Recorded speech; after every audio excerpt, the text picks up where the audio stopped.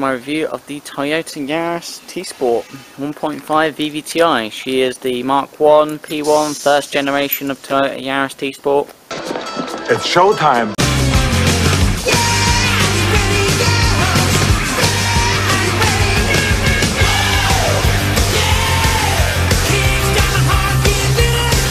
What I like about this gear knob is how it's designed, because no matter what pace I'm at, it's really quick to grab it and go for whatever gear I want. So it's quick to go the left, right, forward, back.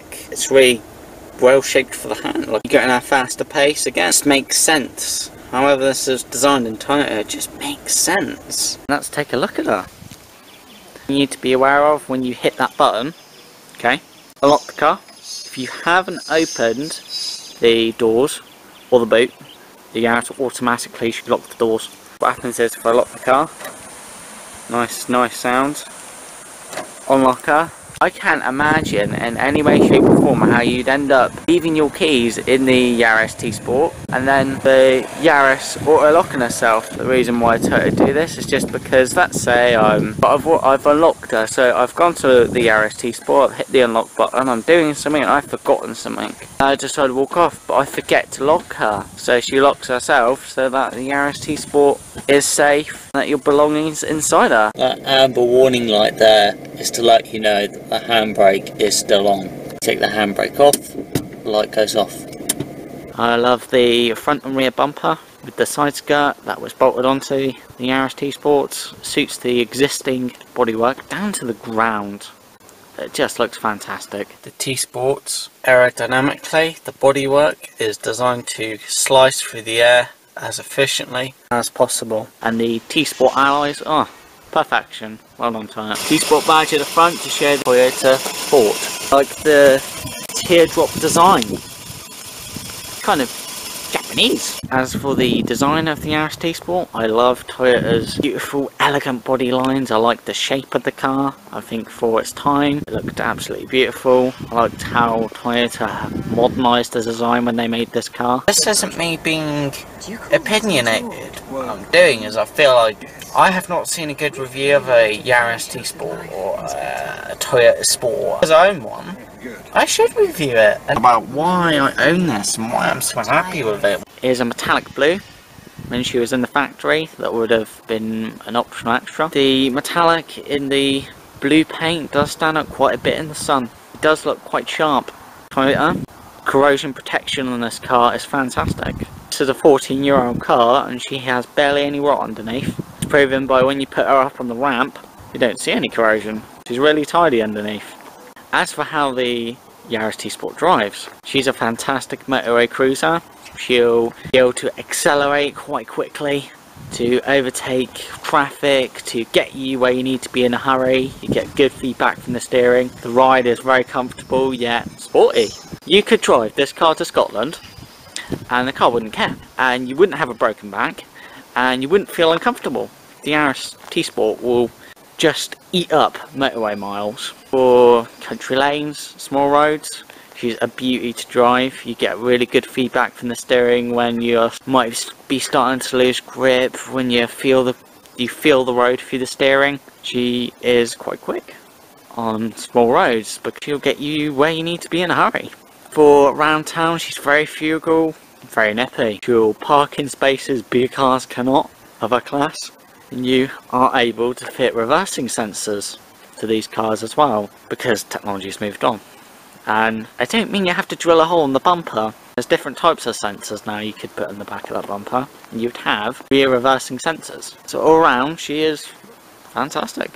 The MPG of the Toyota Yaris, you'll get nearly 40 MPG from her. With the Yarises, with the smaller engines and the diesel ones, you get nearly 50 MPG. And that's considering the fact that these days we have econess, stop-start technology, small engines that are supposed to be really fuel efficient. Yet this car has a bigger lump, and back then, to make an engine fuel efficient, to make you get good MPG, engineers had to really think about how they built that engine. The skill of the engineers, the skill of the designers, and yeah, it's kicking at that, and it's only 14 years old. 103 brake horsepower, which I know sounds small these days, but back then plenty of power. These can be remapped, retuned more. She's 143 foot-pounds of torque. T Sport alloys, they really do suit the Yaris right down to the ground and give her presence when you're driving about. Ventilated discs on the front, quite a big caliper. These, they're called brake shields. It has several functions on this car. The first function is it acts as a heat deflector for the hub assembly and the wheel main bearing. What that means is, so behind here you have the brake disc, and then you have this brake shield, brake dust shield, whatever you want to call it. And what it does is, as heat's generated on the brake disc, it's gonna reduce as much as possible the amount of heat going from the brake disc into the hub assembly, the main wheel bearing. What that's about is durability, making the wheel bearing and the components of the hub assembly last as long as possible by reducing how hot they get. Performance racing cars do it and have these great big massive. Also act as a protection for the brake disc and the pads from the crap on the roads, basically designed to stop stones, grit, whatever possible from getting in between the disc and the pads, which could reduce your braking performance. Water, probably the reality is it doesn't stop any water going between that disc and those pads, because it's just not physically possible, but it's designed to try and stop that. If you ever take the brake disc on the pad off, you'll notice how this is designed to be a, don't ask me how, somehow when the wind tunnel it works. It acts as a airflow channel, a way of channeling air. What that means is, as you're driving along, air is somehow going around the caliper and it's going in behind the brake disc.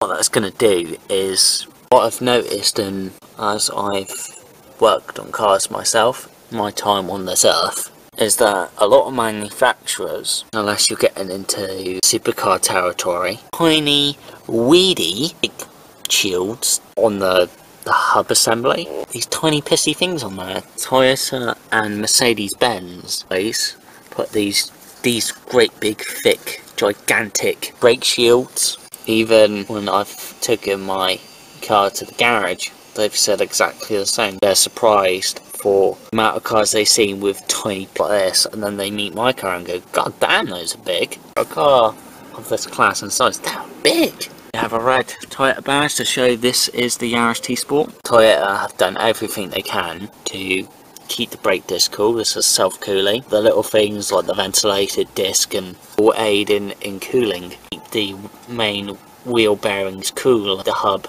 as durable as possible. Always the little things that count. Floating calipers.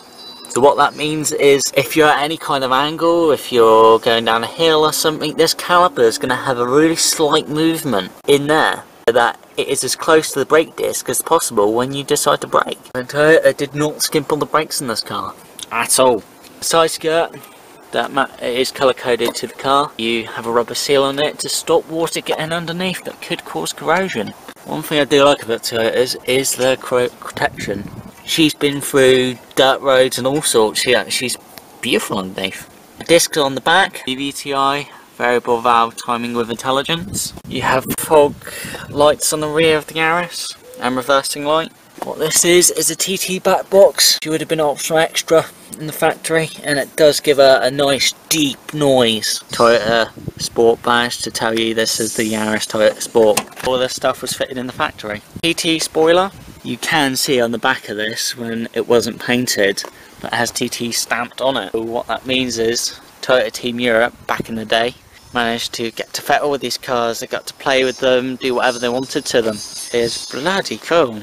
You have this grip to shut the boot, which is a nice thing for them to do. You got quite a bit of space in the back. Total boot capacity is 205 litres of space. Get access to the rear bulbs to replace them. It's really easy. You just pop this panel off, pop the bulb off, and job done. These use capless bulbs. Be aware of that if you decide to get a Yaris T Sport. You can fold the rear seats down. You can push the back seats forward for more space. Actually, For a small car, you got a lot of space. And all tidy plastics. This really nice rear end. I added these to give the sound system a bit more immersion. But if I didn't have them, I'd be very happy with the sound quality as it is. She has a 45 litre fuel tank.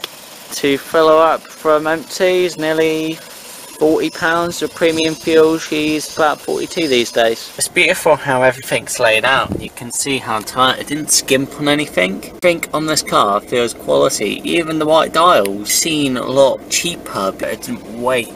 They didn't skimp. I'm sure they had an entire team dedicated just to those dials. Look at them. The detail, and that's what's important here. Everything the driver needs is illuminated. I love the colour scheme, the lighting scheme they have on this car. Everything's really airy. It's really a nice place to be. This car tracks beautifully. She's so effortless to drive. I mean, the Yaris T Sport doesn't ask anything of you. You just drive her and she's just really nice to drive. Now we should enter the interior.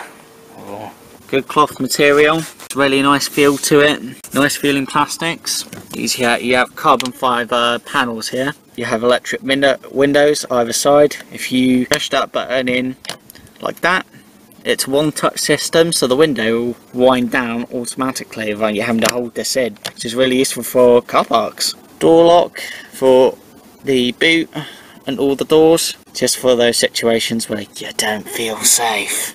They do happen. This will lock the electric window on the left-hand side. This is just more for children. Very nice panel. That is to show that this is the Yaris T Sport. The interior was upgraded in the Yaris T Sport. If you didn't have the T Sport, you'd be very happy with the interior Toyota built for the rest of the Yarises. Sport seats on a long journey, if you're having a bit of fun, or whatever driving situation you're in, these will hug you in.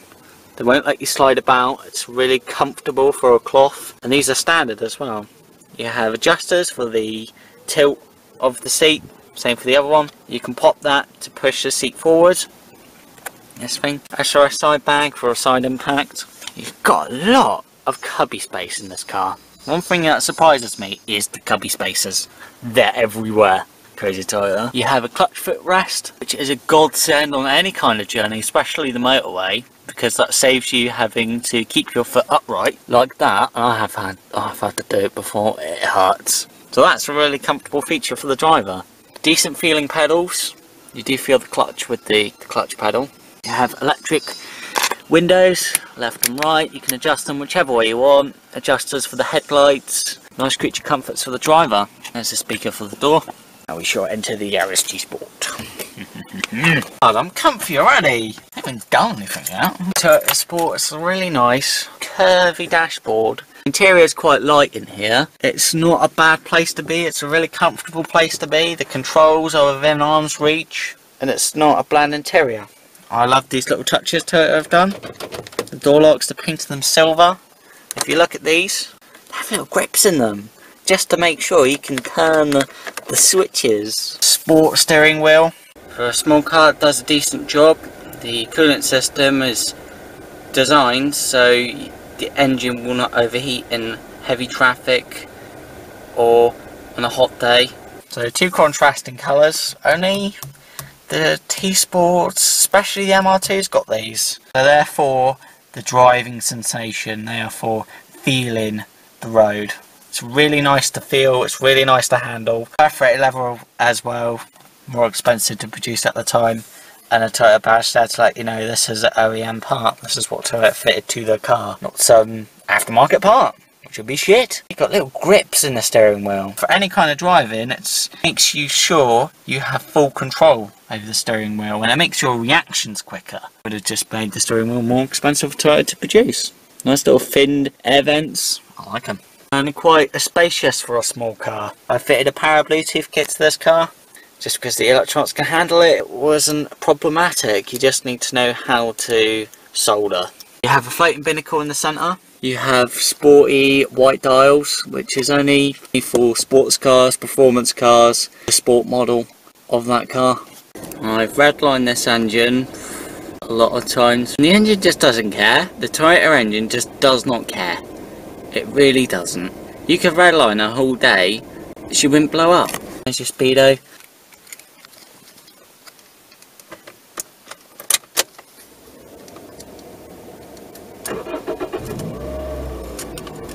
You have a little coolant light gauge, whatever, over there. It means the engine is cold. Do not rev over 4,000 RPM. And don't be harsh with the acceleration, because all you're going to do is cause more wear on the engine. Basically, that's down to the fact that the oil is cold. So think of it as a sludge. Think of the oil as a sludge in the engine. It's a sludge right now. And when it's warmed up, it turns into a film, so it properly lubricates all the metal components that are spinning in the engine to stop them from wearing out more. You have an electronic gauge down there, your fuel gauge. Over there, there's like a petrol gauge sign. So what that means is, you go into a petrol station, if you ever forget which side your fuel cap is, the Yaris reminds you. Your trip A, your mileage, your trip B, your mileage, your odometer. As we come down, we have AM and FM, or depending which part of the continent you're on. I have CD, you have your trip computer, you have your average miles an hour, average MPG, and your current MPG. And what I like about this is that some cars, the MPG, it jumps about a lot. I mean a lot. And then it's just kind of like, how am I supposed to gauge what my actual MPG is? This is pretty consistent. It doesn't jump about a lot, which is sweet. You have mode here, you can change the clock if you want to. The part of Europe you're in for your MPG, fuel meter bit. For us it's MPG, for Europe I think it's kilometers. Is when Yaris's were fitted with a sat-nav system.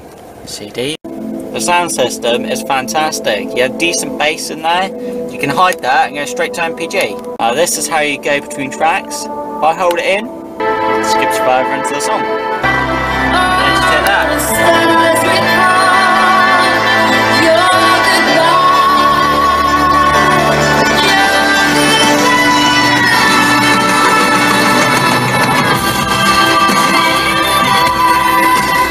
The aircon system on this car is really good. You don't have to worry about the aircon overheating on a really hot day. A rear heater, the rear window, is fairly quick at its job. You've got your hazards, internal and external ventilation. Your temperature, the fan speed, what direction you want the vents to be blowing the air from. You can also set radio stations, scan for them, set radio digital system.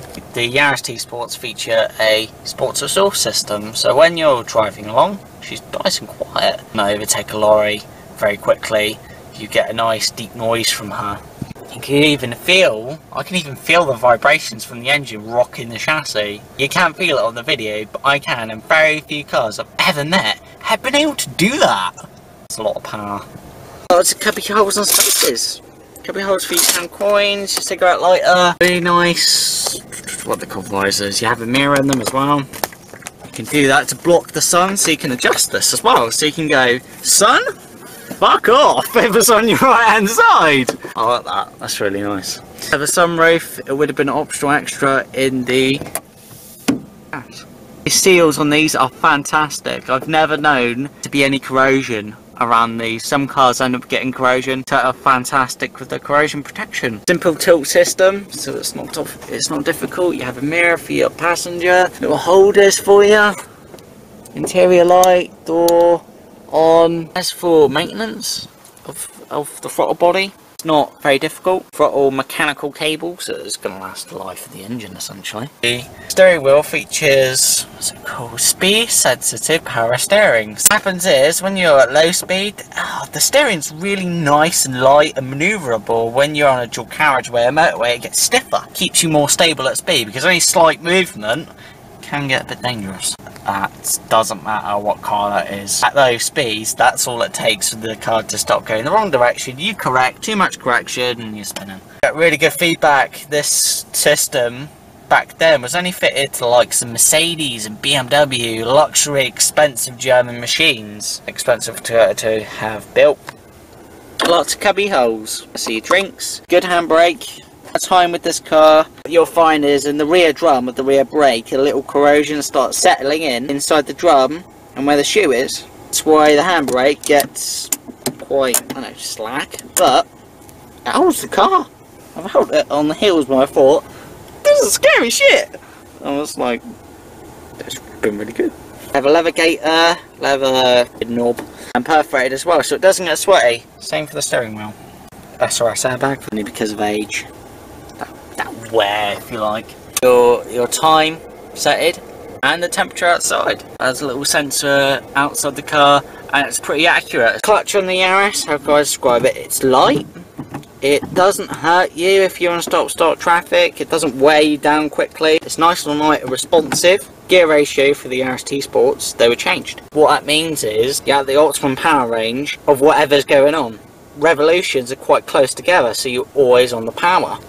Only did that for the Toyota Sports, and the gearbox is fantastic to use. Really well oiled bolt action rifle. Doesn't go into the wrong gear. It's not stiff. It's not heavy. It's not like porridge. Go into first, it goes into first. It's sharp. It isn't sloppy at all. I go first. Beautiful. Second, third, fourth, fifth. It feels like a short shifter. Pretty insane. I've met very few manufacturers that are able to do that with the gearbox. Doesn't fight you for the gear you want. I've only met that on Mercedes-Benz and Toyotas. Made me feel this nice, crisp, quick sensation. Lexus and Infiniti are part of Toyota, part of the brand. Sport seats for the passengers. In the dark is pretty good for an interior light. Same good nice cloth carbon fibre panels. Signage that this is Toyota Sport. Toyota bloody cared about this, how they built this car. Dual glove box design. More space. You can fit, I don't know, your least important in the top and your most important at the bottom. Nice feel to it. It's not flimsy. All this. Slides back. Nice comfortable seats in the back. You've got a decent amount of room, but I think the Japanese had a slightly different idea on how big we Europeans are, because we seem to be bigger than the Japanese. It's really odd. But for Europeans, it's decent room. Look, I think I'm fairly tall and I feel comfortable. Hurt me on a long journey. Nice and airy. Nice sounding plastics. Toyota did not skimp on them. And look! You got a cubby hole. And a cup holder for the passengers! Perforated plastics. That's fucking awesome. If your passengers want to put a drink on here on a long journey, whatever journey you're doing, they have a space. They have a space to do it. Same the other side. Unless there's a 3-door car. So you'd think it'd be pretty cramped. But it isn't for a small car. And you still have handles either side. Doesn't feel claustrophobic. You've got a decent amount of room. Nice colour scheme. And you also have a little space to put whatever in the back seats. Seat belts over here. Add this colour coded to the Yaris T Sport. This is a inline reverse 4-cylinder engine, 1,500 cc's. You got your washer fluid here. Can fit HIDs to this car. The electronics, they handle it. It's totally fine. Do not goddamn buy cheap Chinese shit. I have to say this because the last HRDs I had decided to fry themselves. Do not buy cheap quality HRDs. Get the best you can because the Chinese stuff is fucking dangerous. They are fire risk. This is a chain driven engine. We're all different. Some people prefer a belt, some people prefer a chain. What I like about the chain is it's hardcore, it's mechanical, it's metal that's driving the camshaft, the crankshaft, everything that's going on in the engine. And what that means is reliability, because chains rarely ever snap. When a belt snaps, you're damaging valves and the piston, because the piston smacks into the valve at the wrong time, and all sorts of damage, and your engine might as well be fucked. If you're going to repair it, it's going to be really expensive. It will last the life of the engine. It may get a bit slack, but it will last the life of the engine. As far as I know, it's pretty much Mercedes, Toyota build chain-driven engines these days, and there's a good reason why they're doing that. Yet the other manufacturers, Citroën, French, some Germans, they don't. And some people might say it's ecoism, fuck that. On here you have the VIN plate, Toyota engine as character. Very nice of Toyota to do that, where you have the colour code and the interior code right there. Sometimes a bastard to find on a car if you're into bodywork and paintwork and colour matching.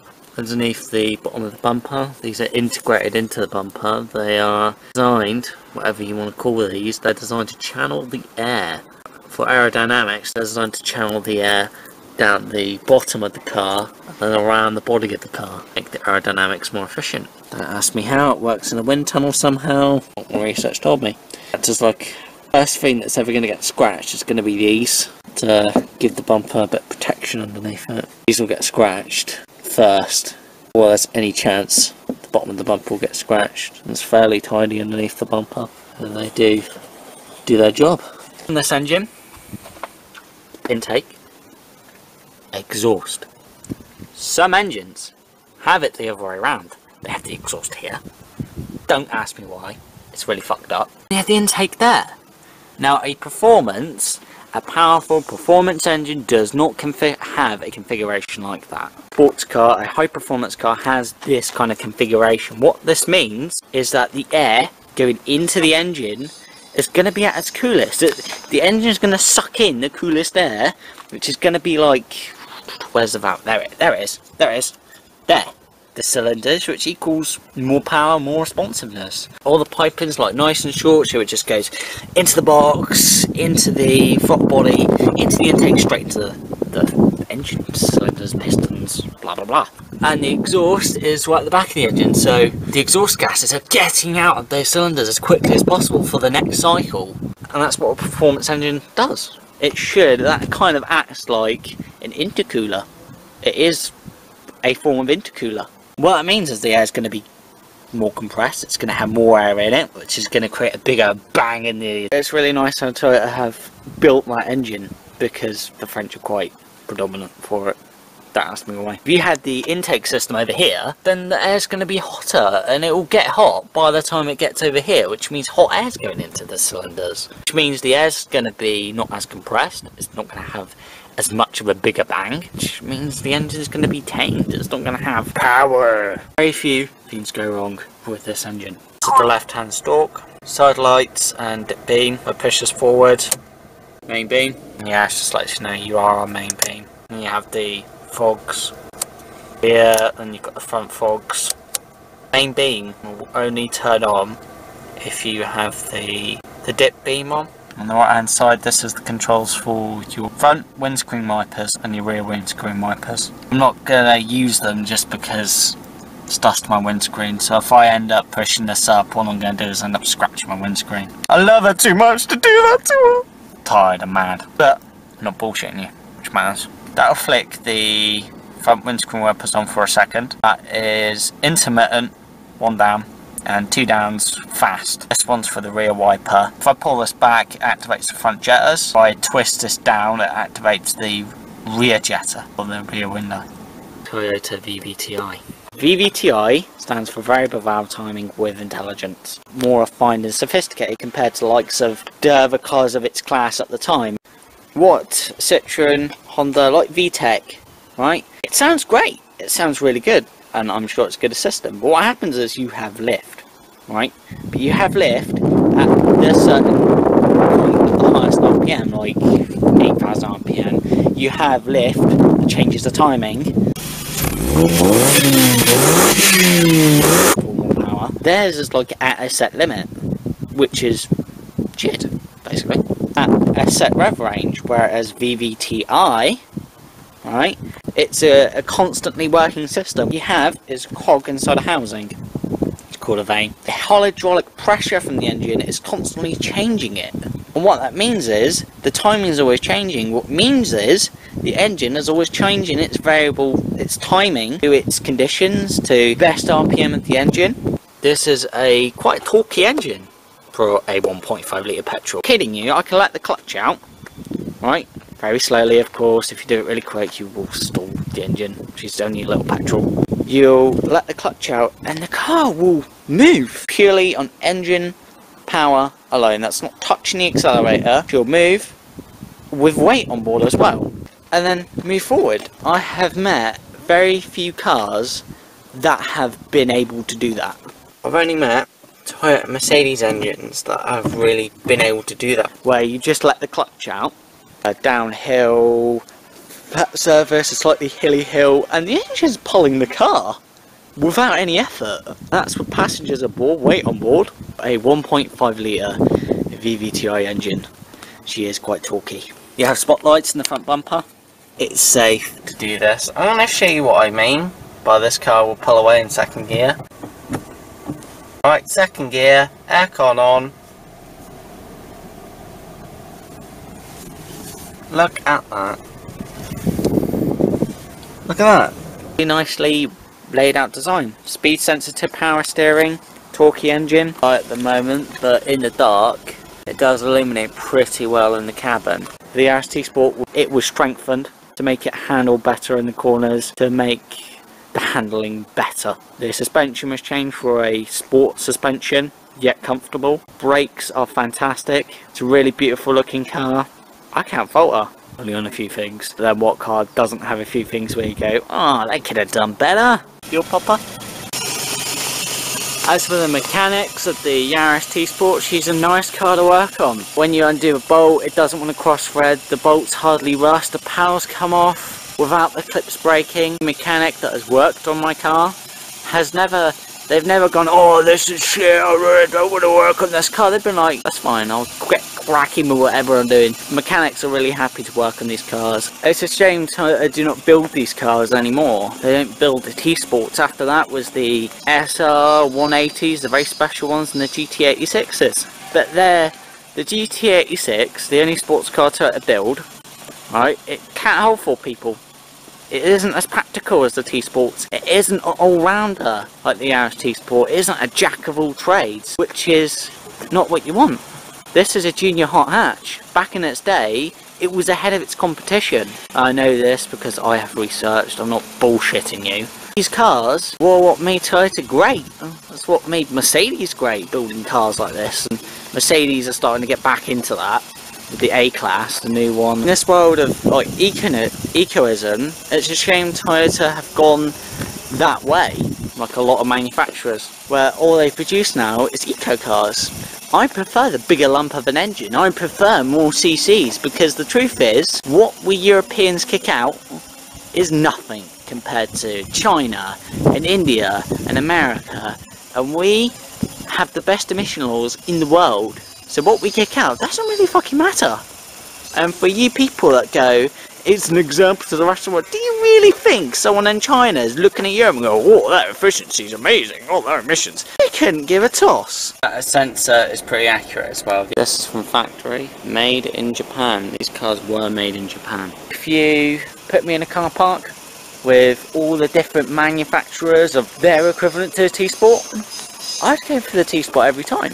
But if I could have a second car, I'm fucking having the Mercedes in that lot. I'm sorry, I'm having the Mercedes and the fucking Toyota. I've been in Civic Type R's, I've been in BMWs and other makes of car, and none of them have made me happy. The only car, the only manufacturer that makes me happy when I'm in that seat, makes me want to turn that key, is Toyota Mercedes. They're the only ones. There's just something about them. And we're all different in this life. What you prefer is different to what I prefer. But that's why I still have this car. That's why I keep driving her, because she's brilliant at her job. VVTi, the variable valve timing on this engine's always working across the entire RPM range. Anything I had to moan about the Yaris T Sport? Tool profile in the corners, she feels like she's leaning quite a lot. She isn't, it's just the way the profile is in that car. But that doesn't mean she has a gripping, doesn't mean she won't go faster. Lack of space for the rear passengers, but the fact that Toyota, when they built this car, thought, you know what, let's think about the people that come in it. Let's think about the passengers. Put a cup holder and a cubby bit in the rear. Body kit that was fitted to the Yaris T Sport, and the front and rear bumper really do give the Yaris T Sport present.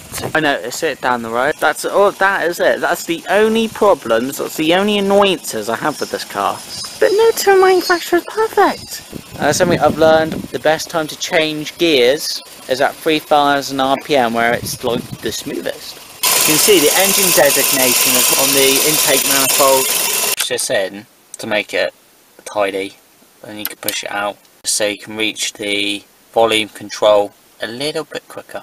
The switches here and this, they have a painted metallic coating over them, like these, metallic grey I think. And with these switches, at the time the engine was built, it was quite advanced. Aluminium block, plastics like this to keep her as light as possible for the engine.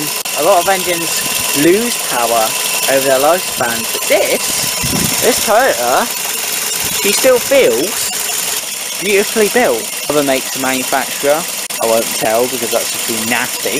The hell, the rattly, the engine's got no power, it sounds like it's going to blow itself to pieces. The amount of times I've had people going, oh, are you selling your car? It's annoying. Is the brake fluid. Notice the fluid getting low, okay? It's not because you're low on fluid.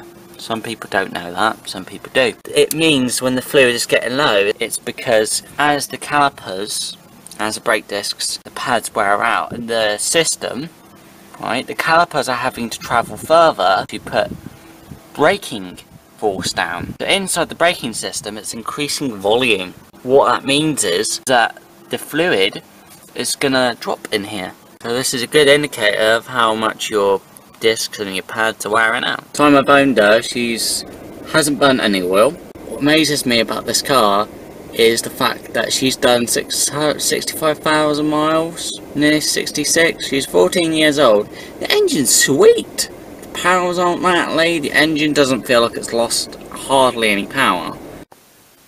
This type of door catches, you have no adjustment on these, and while the bodywork is probably a good idea where you never have to adjust them because these doors are adjusted perfectly in the factory by Toyota, so you don't have to fuck about with the adjustment, it's done for you. When you push that accelerator, right, it's difficult to explain but I'll try. It's something you can only feel, but when you do, you feel the engine, you feel the vibrations and the turbulence and the bangs that are going on those cylinders, making a force, a feel, a vibration. Only noticed it in Toyota Sports and Mercedes AMGs. If I had anything to add about the Toyota Yaris T Sport, one of the most important things you can do with a pocket rocket like this is actually put decent rubber on it. So what we've got here are Toyo Proxies, I think T1Rs or something, but absolutely superb grip pattern. They're better able to handle high RPM launches on a car like this. Really happy with how long the tyres last on a car like this. It would be the fact of the modifications that we've made to its ECU and its fueling system that's made it a little bit more than what it was when we first got it. That's why you're so excited about it. Very funny. Actually, that's true as well. This is the best way to practice low speed control if you're riding a bike. Look at that, that's precision. Even using the rear brake as well. Yeah, I think he did. Goodbye. Actually, the lenses are integrated. These are quite easy to take off if you're doing the bodywork on these cars. Really nice tight panel gaps. And what it means is it's all about precision of how it's made. A really precisely built, manufactured car, Toyota. Nice interior as well. One thing I like about Toyota is that when they build a car to do its job. HIDs on this Toyota Yaris. Is that the car? I've kept the rubber seals as well. The Yaris T Sport tracks beautifully on the road. It's really precise and responsive. The car itself looks comfortable, it absorbs a lot of the bumps for you. Toyota, Mercedes and manufacturers like that. The fact that you just like shut the door. It's nice sounds you're getting when you shut the door. It's not like a clonk or a bang, it's just kind of like... You see with Toyota, they just like made everything precise. They didn't slack when they designed the panels and stuff and how they all meet together, and it's just white panels. Yaris T Sport, the colour name is called Caribbean Blue, or metallic-y. The colour is, it really does stand out in your face. I've seen a lot of blue cars of this colour, of the metallic blue. They haven't had that vibrance. No matter the situation, if you want to accelerate, if you want to get somewhere, react to a situation, the car doesn't hesitate, it just does it. It just does what you want it to do. As for things for rust, I've never known rust to ever corrode in this area. None around there. Sign of a quality car.